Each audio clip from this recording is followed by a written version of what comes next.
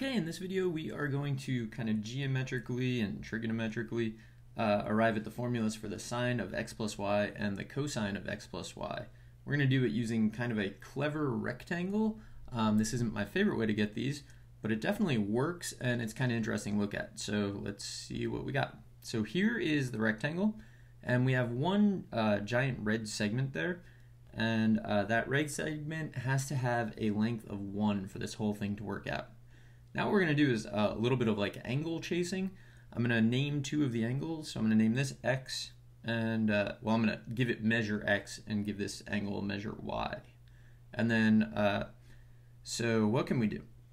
Right off the bat, this angle right here is x plus y.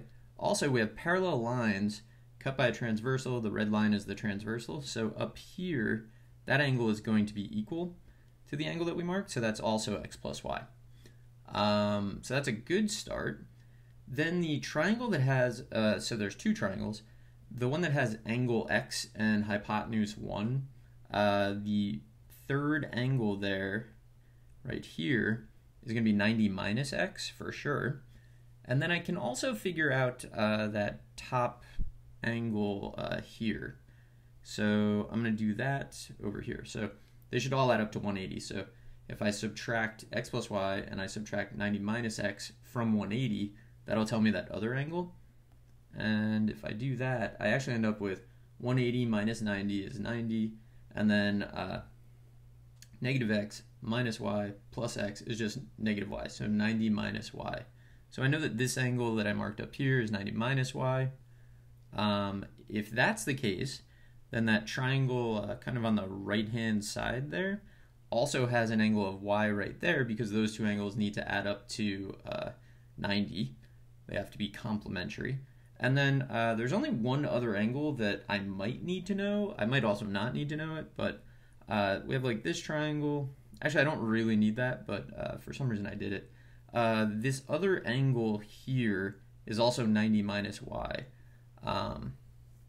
So we actually have two triangles that have the same angles, which I don't know if that's going to play into this or not yet, but let's keep going. So we got all of our angles down. So now we're going to start dealing with sides and lengths and segments. So I'm going to copy over some of the stuff that we have. If you're not sure, like an angle chasing technique is just sub in numbers, because if it works with variables, it's got to work with everything. So if you're not sure about anything we did there, just pick some numbers and kind of like go for it. You'll see that it does work out. All right, let's do this. So I've copied over all the angles that we found. And now what I'm going to do is I'm going to focus on that like middle triangle. So I'm going to copy it over. So this is our triangle. It has an angle of x, a hypotenuse of 1. I'm going to do some trig on that. So let's name these. I'm going to call that A, and I'm going to call that B. So in the triangle, I know that the cosine of of x, cosine of angle x, is adjacent, which is A, over hypotenuse, which is 1. And I know that the sine of x is opposite, which is b, over 1.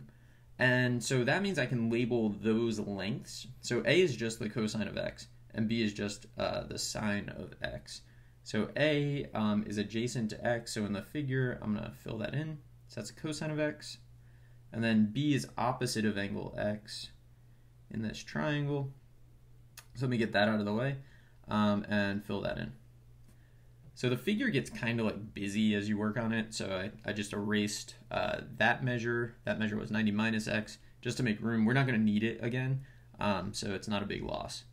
All right, let's keep moving. So now we know, if you look at it, we know the hypotenuse of two separate triangles now. Cosine of x is the hypotenuse of one of them, and then sine of x is the hypotenuse of another one. So we're going to deal with both of those triangles. So first, I'm going to deal with the like bottom triangle. So let's draw it. It has a hypotenuse of the cosine of x and an angle of y. And we're going to do basically the same thing. So we'll call that A and B. The cosine of angle y is going to be adjacent, which is A, over hypotenuse, which is the cosine of x. Which is kind of weird, but like it's definitely equal to that, so we just go with it.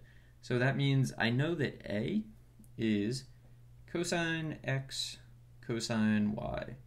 So usually you organize these alphabetically by variable, which is why I said cosine x, cosine y. But I'm not always going to follow that rule because I know what I'm going to end up with, and I want it to kind of look that way.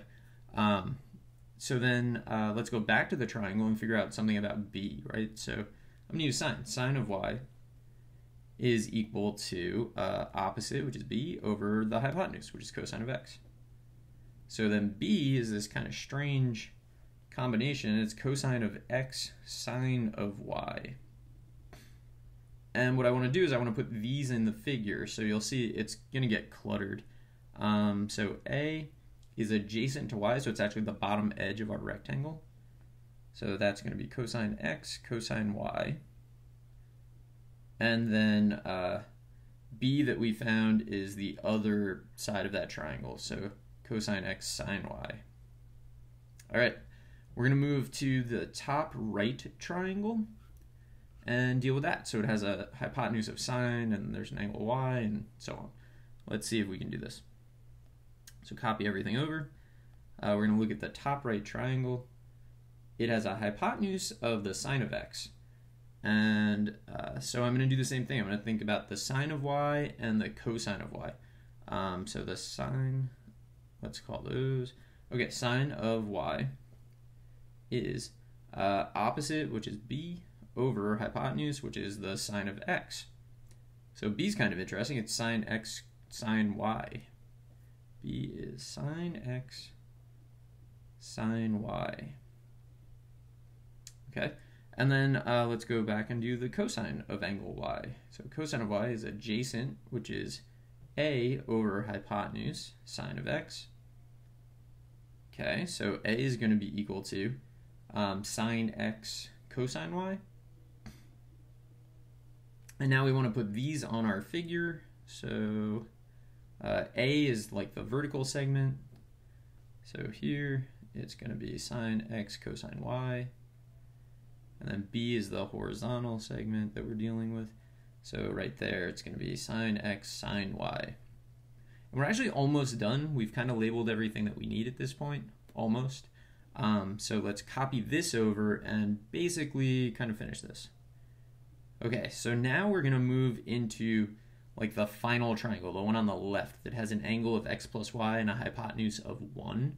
I'm not even going to recopy it, but what I am going to do is I'm going to label like an A and a B here, and think about in terms of the overall rectangle, what are A and B? So A, for example, is that whole bottom segment, which is cosine x cosine y, so it's this whole bottom segment here, minus the little part of the top segment that we do know, so minus sine x sine y. So that's going to actually be what A is.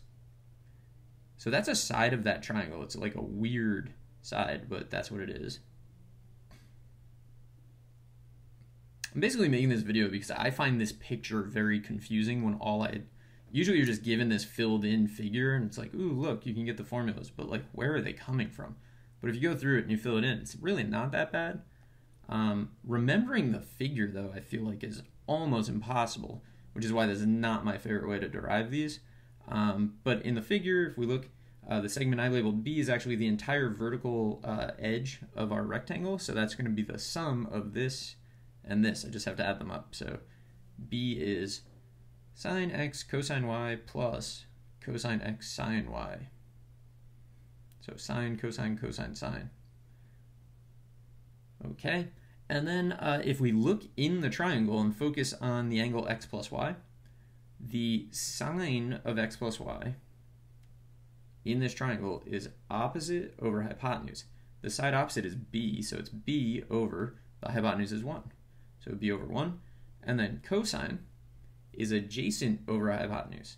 So adjacent is a, and hypotenuse is 1, so a over 1.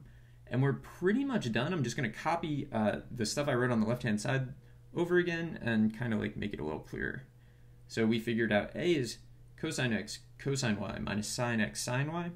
B is sine x cosine y plus cosine x sine y. We know that cosine of x plus y is a over 1. Sine of x plus y is b over 1. So really, cosine of x plus y is just a. And sine of x plus y is just b, which means we have this formula for cosine of x plus y It's the cosine of x, cosine of y, minus the sine of x, sine of y. And then we have this formula for sine of x plus y. Sine x cosine y plus cosine x sine y. So those are the sum formulas because you're adding the two angles together. But there's other formulas that you can get. There's a difference formula where it would be like the cosine of x minus y. There's double angle formulas where it'd be like the cosine of 2x or the sine of 2x. The way you can get those, just make some clever substitutions here. So if I let x equal a and I let y equal negative b, then I'll get cosine of a minus b is cosine a, cosine b, well, cosine negative b minus sine a, sine of negative b. And then I have to do stuff with even and odd properties. Double angle formulas, we can just let x equal a and also let y equal a. And then we get cosine of 2a, sine of 2a. And then to figure out like the formulas, the way they finally end up looking, you're going to end up using the even and odd properties. But that's it. That's how we can like geometrically from this particularly constructed rectangle figure out the cosine of x plus y, sine of x plus y. I hope you found this helpful, and good luck.